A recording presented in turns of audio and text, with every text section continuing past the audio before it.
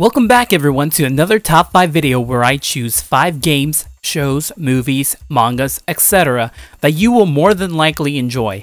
Based on my previous top 5 videos, everyone pretty much liked my recommendations, so I could technically say that I have a good taste in stuff. Of course, this is strictly based on my taste and my opinions alone, so none of the games listed are ranked by which is best or better. They're all equally good games that you should play.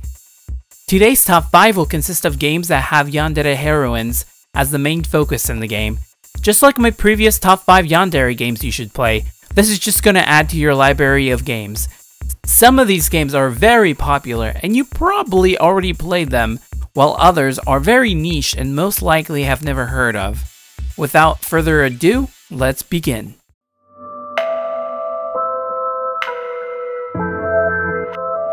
Now let's start with number 5, Crimson Grey.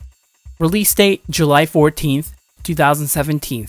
Game genre, visual novel. Developer, Sierra Lee. Platform, PC. Summary. John is a young man suffering from severe depression. As he loses his sense of purpose in life, he begins to see the world in unfocused gray. Just when he begins to lose all hope, John meets a girl. A very special girl. My thoughts. By now, a lot of people have already played this game or at least heard of it. As you can see from the gameplay, this is a visual novel game based around 2 characters. The main girl is a yandere who lacks basic common sense when it comes to relationships. This is due to a specific reason which will be explained in the game when you play it. This game has a pretty depressing story to it. Normally, yandere games are very fantasy-like, for a lack of a better word. So compared to other yandere games, this is more based on reality, which is nice cause some could relate to it. Although if you're easily disturbed and triggered by mental illness and depression, then I don't recommend you play this game. Otherwise, it's a solid 10 out of 10. Number 4, Crimson Grey Dusk and Dawn. Release date October 5th, 2018. Game genre, visual novel. Developer, Sierra Lee. Platform, PC. Summary. Lizzie has it all. A loving boyfriend, a beautiful collection of knives, and an intense desire to murder. She escaped the conspiracy that forced her to kill in self-defense, but now she needs to adjust to normal college life. My thoughts. If you played the original Crimson Grey game, this is basically a sequel of what happens when the main characters decide to run from the corporation. As a sequel to the original game, this actually builds up Lizzie's, or the main yandere girl character. You actually play as Lizzie as you try to struggle to live a normal life in college with your new boyfriend. The gameplay is pretty short compared to the previous game, but that's only because I got a good ending. I'm not really sure how many endings were put in this game, but I guess that's something for you to find out. Number 3, Mix Or. Release date 2013. Game genre, visual novel. Developer, Charon. Platform, PC. Summary. A young man named Kantaro wakes up in a hospital bed with amnesia. He has no memory of what happened to him and is confronted by a mysterious girl who makes a claim about their relationship. And why is she pretending to be someone she isn't? My thoughts. This game is actually one of my favorite yandere games since you can actually experience 3 different stories. Each heroine character is based off types of tea/coffee, which is pretty weird but interesting at the same time. Unlike some of the other Charon games where the developer has you walking around solving mysteries, this is strictly visual novel. Only one of the 3 girls are actually yandere, so just a fair warning. The other 2 are either mentally ill or a manipulator. I won't spoil any more than that since it's a pretty good game and you should play it yourself. The only downside would be that each girl only has 2 endings. The usual playtime for each route takes about an hour or more, depending on how you read. So you can complete the whole game in a rough 3 hours and 30 minutes-ish or less. I highly recommend this game if you don't mind the pixel art style. I'm sure a lot of people expect this one to be number 1, but I'm just gonna put this at number 2 because number 1 actually is kind of the original yandere, and you'll see why. So number 2, Doki Doki Literature Club. Release date September 22nd, 2017. Game genre visual novel. Developer Team Salvato. Platform PC. Summary. Welcome to the Literature Club.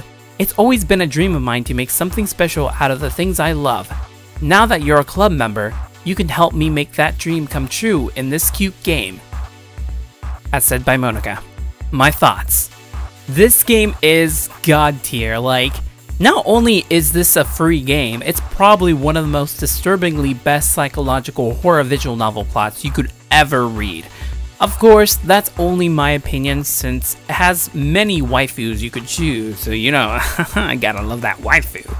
As long as her name starts with Mona and ends with Ka. The game is very lengthy, so if you don't really have the patience to read through it all, this might not be a good game for you. It will actually take a while before you get to the disturbing parts of the game, and every decision you make will determine your outcome. The best thing about this game is the fact that it breaks the fourth wall, kinda like Deadpool, but of course you will have to play it yourself to find out. Now for this last one, this is actually a very niche game. I'm not talking about niche as in like nobody knows about it, but like a niche as in it's only been out in Japan, it has never released in the US states, so yeah. So here it is. Number 1, Burger King Foot Lettuce. Burger King Foot Lettuce. I'm just kidding. No, number 1, Mirai Nikki, the 13th Diary Holder. Release date April 26, 2010. Game genre visual novel. Developer Kadokawa Games Ltd. Platform PSP. Summary. There's actually not a summary for this game because it's very hard to find, but this is what I got from it.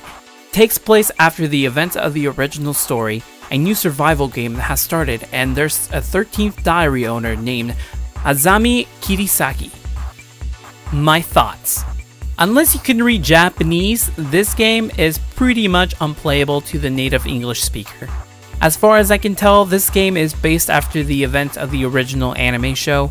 Apparently, there's a 13th diary holder, which means a new game has started and someone will probably end up becoming god of the third world. Although that's just my speculation.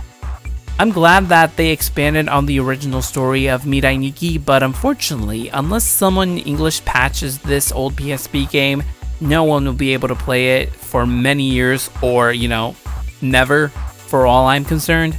From the little information I could find, you know, it has this mode called Yandere Operation, where it will have her make irrational decisions, or something like that once her meter is full. No idea how it works, but that's just my assumption. Looks good though. Alright guys, that's pretty much it for today. Before I end this video, I have an update on my Yandere Stories episode 11 part 4. I know a lot of you have been asking me to release part 4 episode 11, but unfortunately due to some unforeseen circumstances, the main Yandere voice actor for Megumi will no longer be able to provide her voice.